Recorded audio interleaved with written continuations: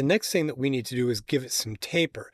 So when we look at this left to right, we can see that my template shows this taper. So that's what we're going to use a lattice for. Let's come over here to our outliner and let's organize this a little bit.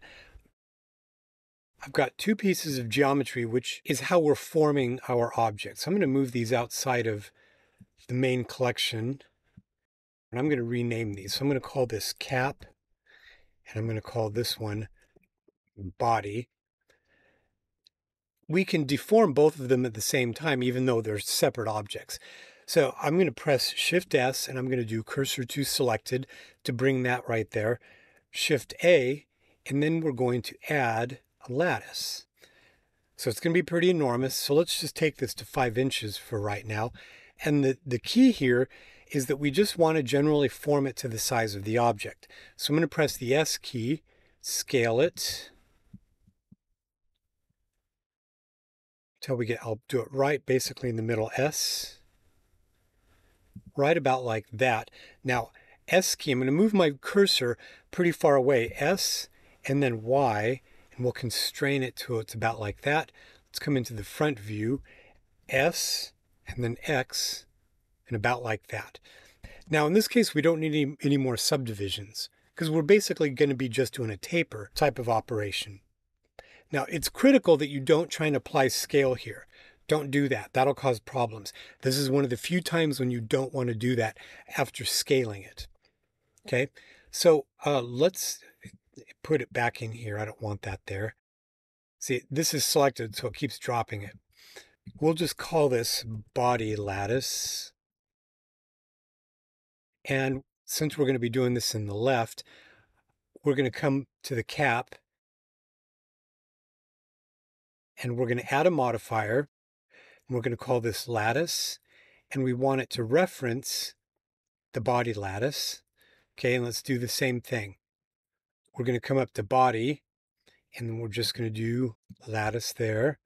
Okay, we're going to reference body lattice. There we go. So now we can come up to our lattice, press the tab key, and let's come to the top, select there, S key, and then we're only going to go on the Y axis.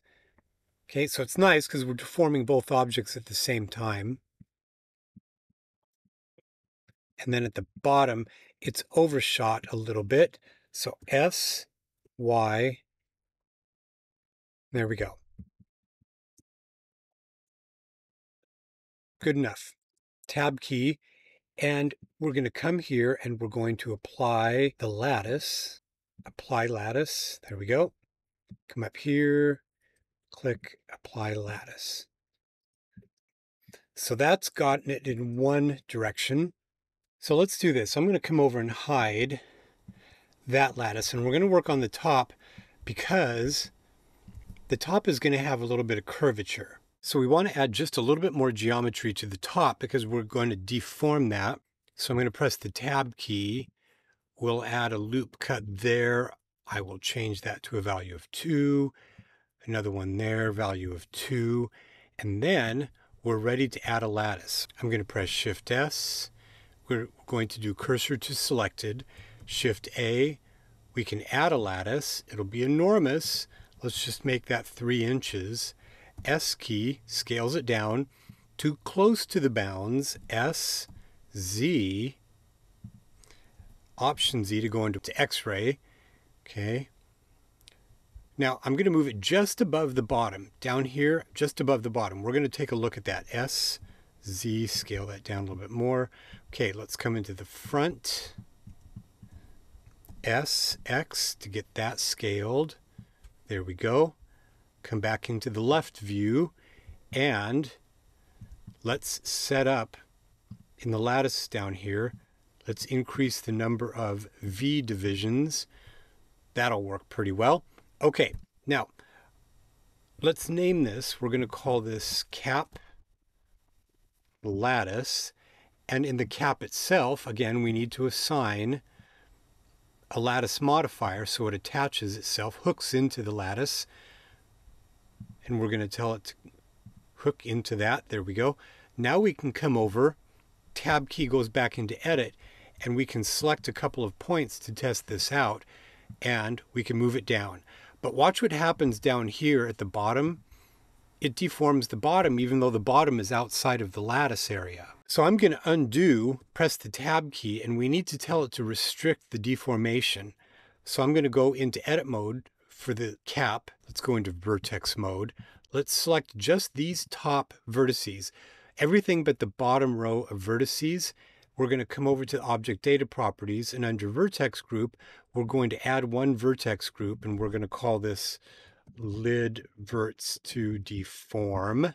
Make sure you assign, that's very important. Tab leaves edit mode.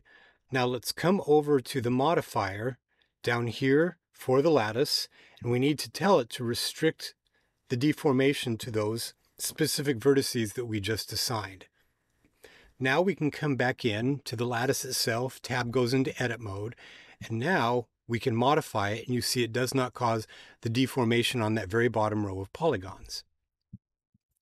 There we go. So now we can just do some quick editing to give it sort of that curvature that we want, and that works pretty well. There we go. Just come back to the mesh itself, and we're going to apply that, and then we can hide the lattice. Okay, there we go. So now all we need to do is come in and give it some thickness. Okay, so the rest is just a matter of coming in and adding a modifier to it. Now, if you remember, we still have a subdivision surface modifier applied. Let's turn off on optimal display. So we need to consider that when we add it to the stack. Come up to add modifier, and we're going to add solidify. It's going to initially be pretty normal, and we do want it to be on the bottom of the stack. We want it to apply subdivision first, and then we want it to give thickness to that subdivided geometry. That's the correct order. So we're going to come down here and give it 0.05, and that's a little bit more appropriate for sort of the thickness of the plastic, just something about like that. Now we need to do the same thing for this. So we'll come up here, solidify 0.05, and there we go. Now, is it possible, we talked about earlier, is it possible if we go into edit mode up here, that do you see how this also has that vertex right there? What I'm going to do is I'm going to take that out and say, you know, maybe we could modify this just a little bit to be even a little bit more efficient. Now, this is purely for demonstration purposes. This is by no means a massively complex object, but it is something you can think about when you're modeling much more complex objects, because I've modeled far more complex things like this. So we're going to come down to vertex mode. Here we need to come down to crease edge, just move the mouse a little bit, and then just set the value to -1 to remove that. But I actually think that we could do this.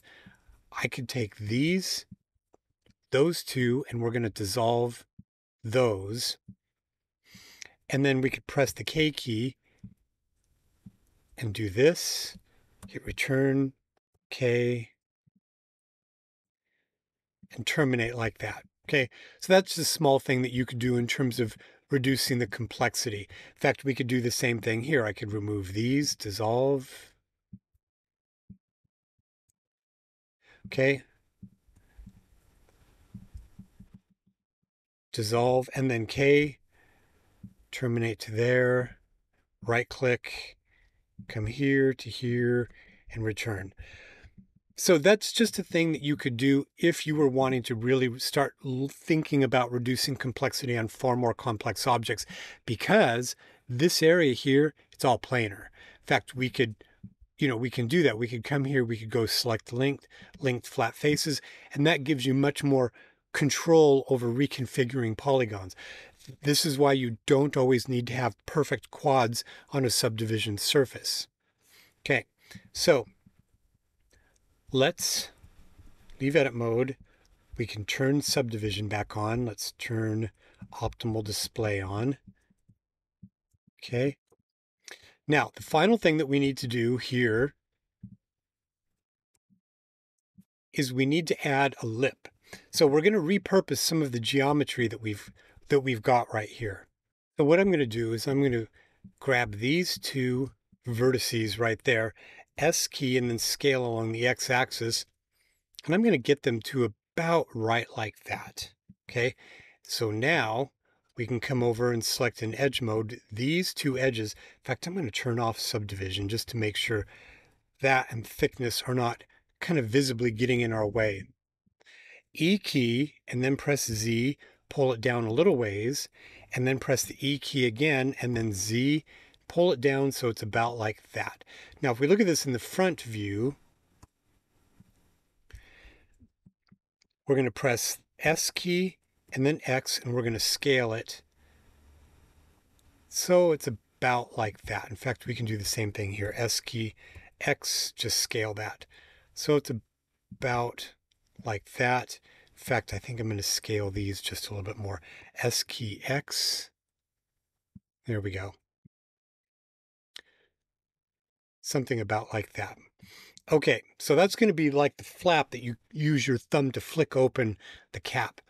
Now what we need to do is come in here and add a couple more cuts.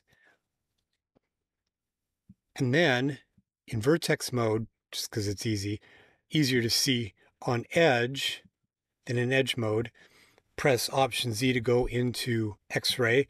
I'm going to grab this bottom vert and I'm going to pull it out because it kind of tapers down, kind of flares out. Okay, and we'll just quickly sort of do this. Then you can play with it.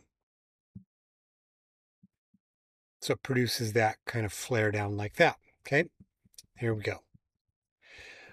Now, if we turn on subdivision, the subdivision is going to cause the rounding to go all the way down here.